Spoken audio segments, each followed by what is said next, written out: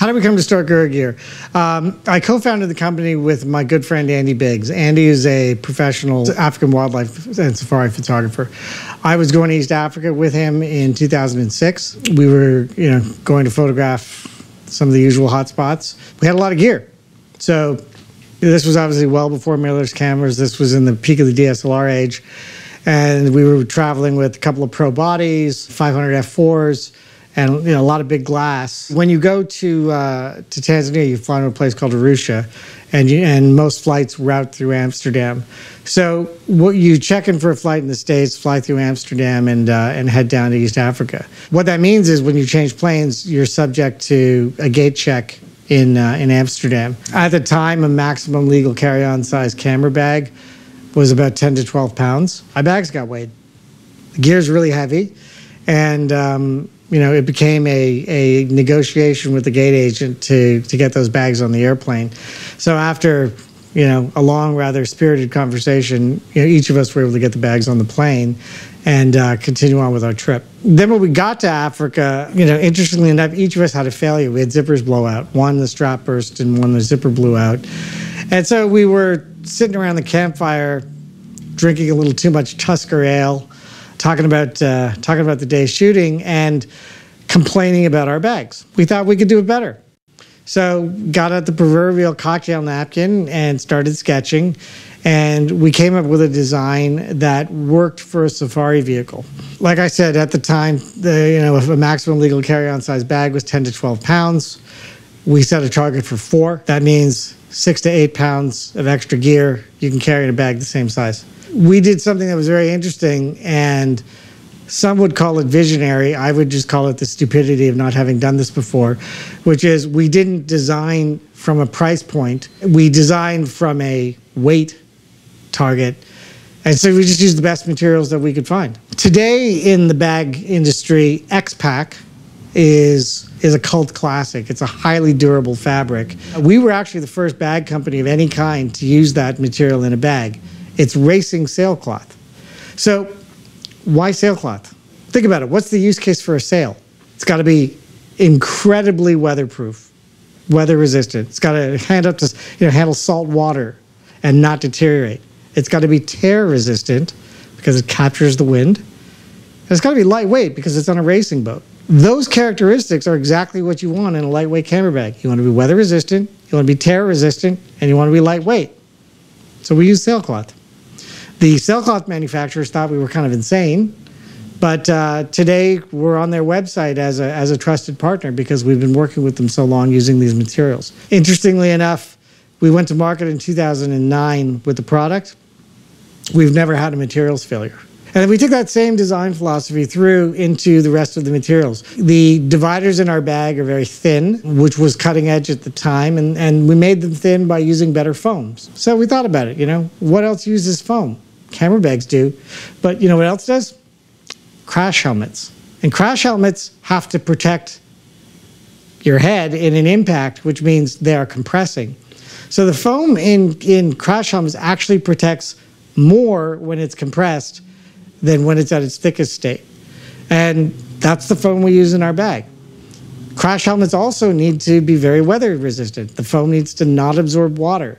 And so all of these, we thought outside the box. We thought about use cases that were trying to achieve the same things we were from other industries, and we put them in a bag. We had a number of innovations like that. We use very light colored material on the inside of our bag so that you can see when you're changing lenses at golden hour. We designed zipper pullers so that you could open the bag with gloves on, because Andy at the time, and I have since followed, did a lot of trips to Antarctica. And we made it light, and we just kept, every design iteration was, how do we take weight out of this? How do we take weight out of this? How do we take weight out of this?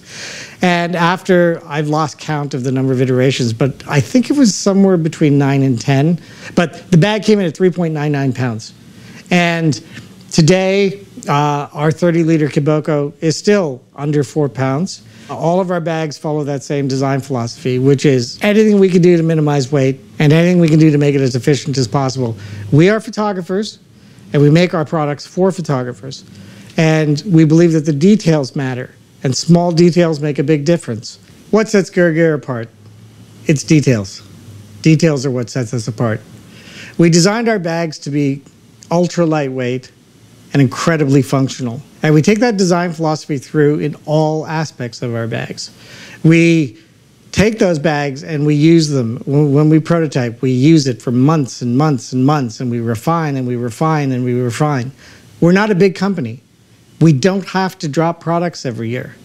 We drop products when they're ready, because for us, the details matter. It's that rigorous attention to detail that makes these the best camera bags on the market. They're incredibly well made, they're incredibly well thought through, and we use them.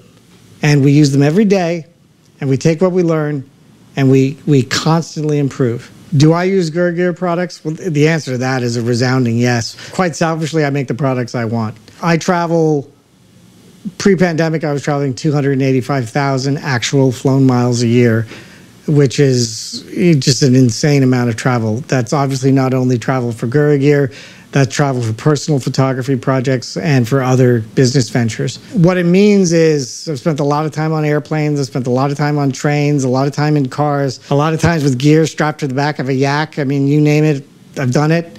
And these are the products that are the result of that. They have an incredible attention to detail and organization. I'm a firm believer in every item should have a home, and then you know where things are, and it allows you to travel more efficiently. The Chobi is a great example of that. It's our briefcase / camera bag, personal item, your second item that you carry on the airplane. I mean, that's my everyday bag. It's what I use as a business briefcase, and it's what I use as a second camera bag, depending on what I'm doing.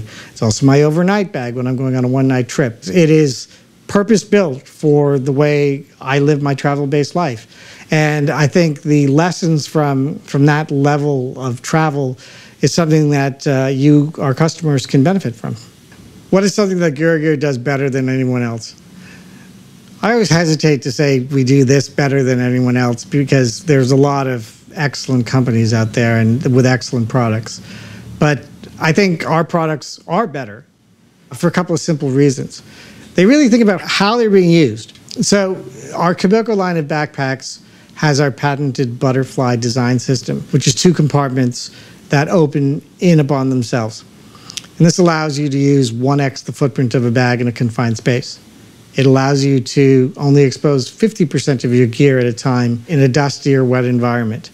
It allows you to configure your bag in travel mode and shooting mode, so you can use 2 mounted cameras at a time, 1 in each compartment. It allows you to set up a camera system on one side and a small portable studio on another. It allows you to travel with camera gear on one side and your clothes on the other, so you only have 1 bag. It's a very functional system.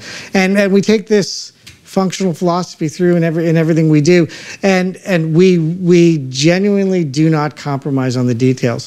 One of the things I think that we can do, because we're a small company, and the buck stops with me, frankly, is we don't have to compromise if there's a problem. I'll give you an example. We're filming this in 2022. I got a call from our factory a few weeks ago, and we have a production order in, and they told me that one of the zipper pullers that we spec'd, that we use in our product, had a 6-week backlog, and they had a no-name brand that they could get in 2 days to keep production on time. I said no. So I'm willingly taking a 6-week delay in production to ensure that I don't compromise the quality and integrity of the product, which means I'm going to have to pay more for freight. I probably will have some upset customers regarding back orders, but I'm confident that when they receive their product, they will be happy they waited a little longer, because it is the product that they bought. It's not a product where we substituted a cheaper part to hit a production deadline. That's something that we can do as a small business, and we stand behind exactly what we design, and we ensure that what we design is what is manufactured.